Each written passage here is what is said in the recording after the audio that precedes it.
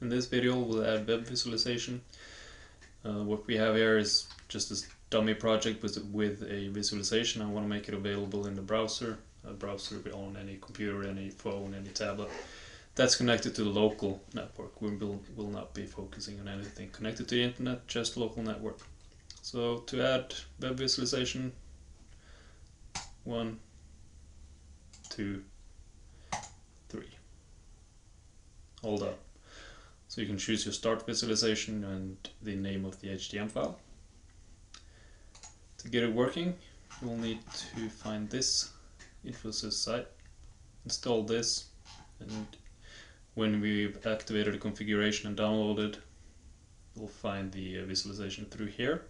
Localhost, if you're running on your own computer, the browser is on the same computer. If you're on a local network, type in the IP address of the device that you want to connect to. So let's see if we can test it.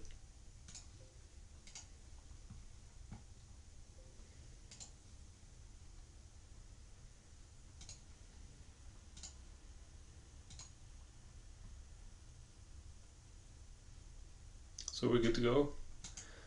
This still works. And then through the browser. Hello. And this could be any browser connected to the local network.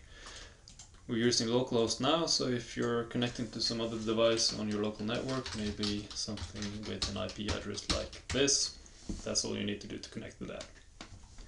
So that's how to add a web visualization.